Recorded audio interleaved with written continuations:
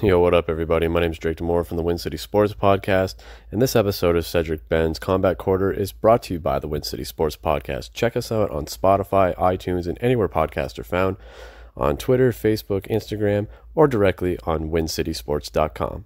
Smell you later. What up, what up? Welcome to Cedric's Combat Corner number 12. I am your host, Cedric Ben. Today on the Triple C's podcast, we're going to go over the two main boxing matches from the past weekend, main event being Tyson Fury versus Otto Wallin, two heavyweights, and then two little guys in the co-main event. The second thing will be just a quick breakdown with my educated opinion on what each fighter can do to improve for their next matches. And the third topic is the weekly BTF boxing training focus of the week. This week's focus is going to be on how to deal with fighting off the ropes. There's a bunch of different ways to get off the ropes, but we'll focus on just one way this week. All right, let's get into it. Starting with the challenger, Mr. Otto Wallin from Sweden, I believe, came in with a very good record. Not against good competition, but the past couple of years, he's been the main sparring partner for a lot of the top heavyweights in the world, from Anthony Joshua to Dylan White to Gerald Miller. So he's been up there in that regard, not in the fight range, but in the sparring range. Tyson Fury, one of the top heavyweights in the world right now, took this challenge on. First round, Wallin came out strong. I definitely gave Wallin that first round. The second round, Fury came out and established more control of the fight, landed some good long straight rights. Wallin and the challenger simply did not counterpunch fast enough. He was trying, but he just couldn't get past Fury's reach. Tyson Fury at 6'9" definitely knows how to use his reach. He has an awkward style, but it's been success for him this far in his career. In the third round, Wallin was able to corner Fury and land a big overhand left that left a cut over Fury's eye. But he couldn't capitalize on that. So on the fourth round I don't know if the challenger just wasted all of his energy, which should not be an excuse going into the third round of a championship fight. But starting in the fourth round, he just looked flat-footed. His work rate slowed down, mostly because of Fury's boxing, the way that Fury was boxing. And Fury just took control of the fight. Now, the seventh round on just got kind of ugly.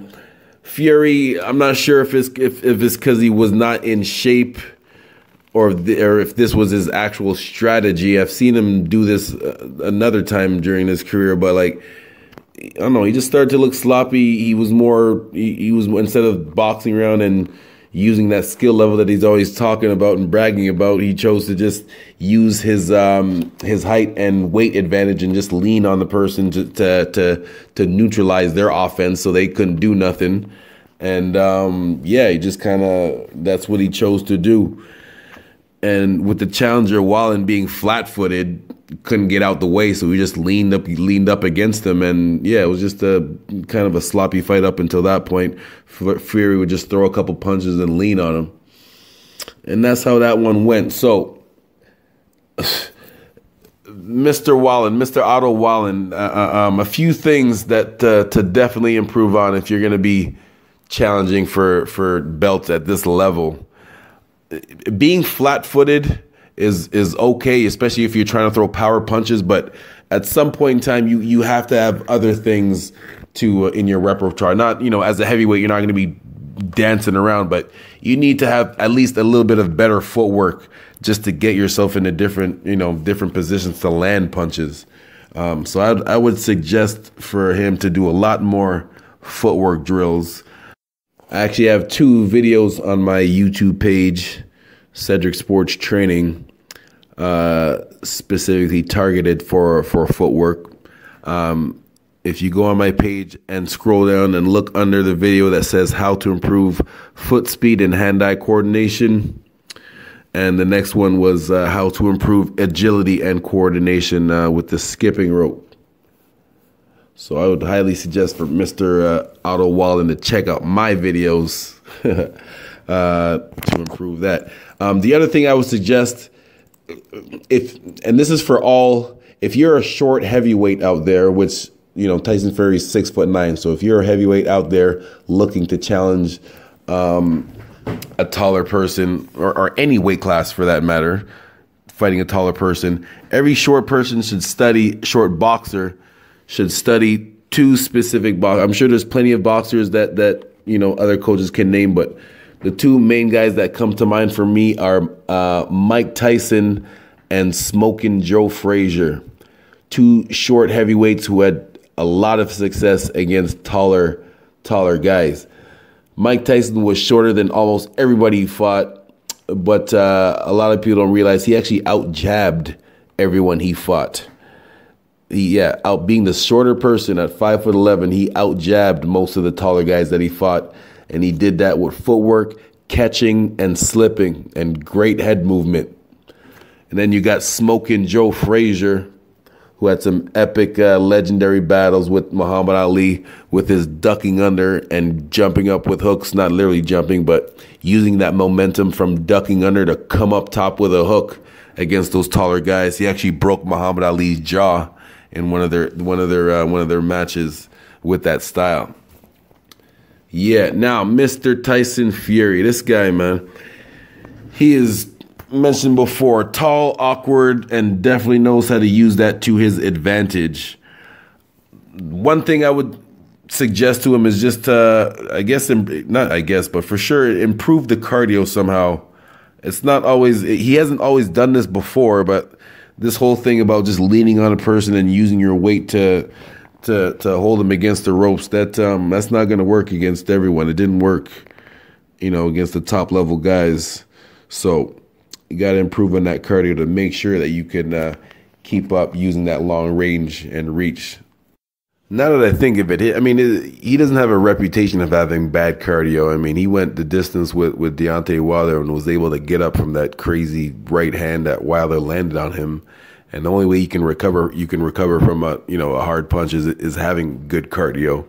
So it's not a question in all of his fights, but he definitely looked like, or maybe it was a combination of the cut that maybe affected him. But just get that cardio up so you don't have to look so sloppy.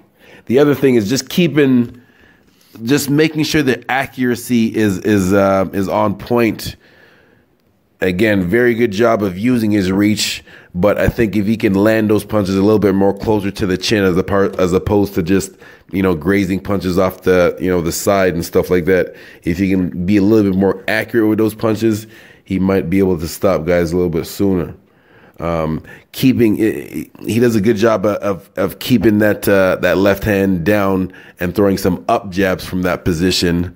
But when it comes to the right hand, if he can just keep that right hand a little bit closer to the chin, so it's a shorter distance from where you throw it from to land on the target, as opposed to being all the way down from the hips and throwing it from there, because it's coming from a further distance than what the jab is coming from. It's a little bit harder. But if that right hand, and of course I'm speaking if the person is in an orthodox stance, if that right hand is closer to the chin, you can still play around with that left hand.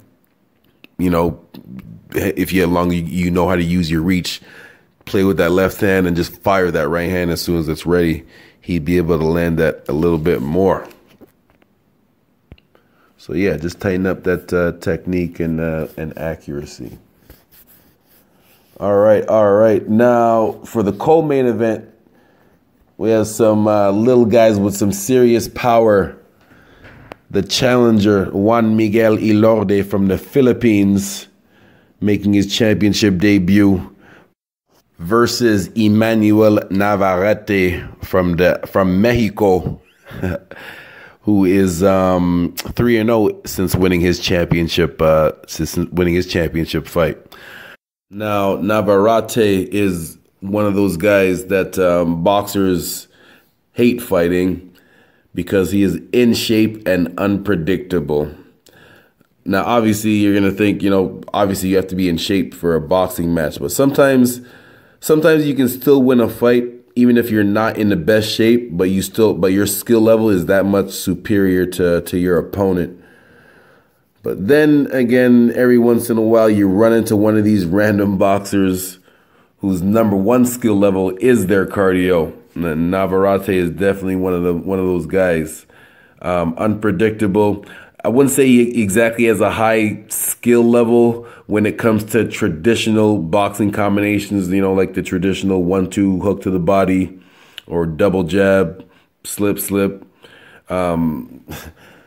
Like he's at one point, like he was, and he's standing in an orthodox stance, was brave enough just to start with lead left uppercuts right to the chin too. It's not like he tried to crouch down and block his face and tried to come inside to the body. Just straight up leap forward with 2 left uppercuts to the chin. And he did this multiple times.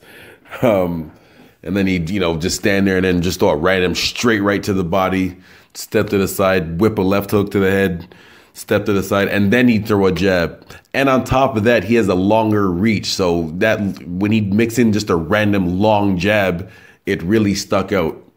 So yeah, man, just in shape and unpredictable, man. He's something else. The challenger simply could not handle it. And his corner was smart to throw in the towel in the 7th round. I always respect coaches that don't let their fighters take their pride. Let their fighters get hurt by their pride. Like, no fighter wants to quit. No matter how bad hurt they are, most real fighters will continue on. It's up to the coach to realize might have took enough punishment and to think about the rest of their life, not just the pride for the moment. So my advice to the challenger from the Philippines, my advice to him would be to simply just to get some better sparring partners, just to raise your skill level. He came into this fight 28-1 with 15 KOs. He's 18-0 since his last loss. But most of those matches were in the Philippines, and they're not exactly known for having the best competition. Much respect to Manny Pacquiao and Nonito Donaire. But yeah. So just get some better sparring partners and just improve that skill level. One of the ways that you can improve on that in sparring is by one person staying in the ring and having multiple sparring partners switching up, having a different sparring partner jumping in the ring each minute. Maybe have a different style from orthodox to southpaw to a short guy to a tall guy, specifically to deal with an unpredictable guy like Navarrete. Of course, if you have one specific fighter that you're training for, you can still get multiple sparring partners, but all of the same style. Yeah. Now for the champion, just keep doing what you're doing, man. I've seen this guy fight 3 times, and all 3 times he's beat up his opponents, and not no bums either. It was the same guy twice, Mr. Dogbe. He came out as the challenger in the first match and did not look like the challenger at all. Just kept that pressure on the whole time. The only thing, I guess, I haven't got a chance to critique his defense because none of the two good guys that he did face didn't really give him a chance, anything offense for him to worry about. So it was a combination of him, what he was doing with his unpredictable style and his crazy cardio. Yeah. Just make sure you keep your defense up in case you do fight somebody that can match what you're doing. Yeah, okay, and now for the third topic of the show, the BTF Boxing Training Focus of the Week. This week's focus is on one way to fight your way off the ropes. If someone's doing a good job of cutting off the ring and they're trying to keep you trapped there, Two of the ways, if they're throwing straight punches, slip, uppercut to the body, and then three steps to circle your way to the center. And on that third step, you should be facing facing your opponent, ready to fire back at them. And that's going both ways. Or if you can go in the other direction, slip, and then duck under to go to the other side. Make sure you throw an uppercut first and then step out. Again, three steps to get to the side. Very hard to visualize this as I'm explaining it. So make sure you check out.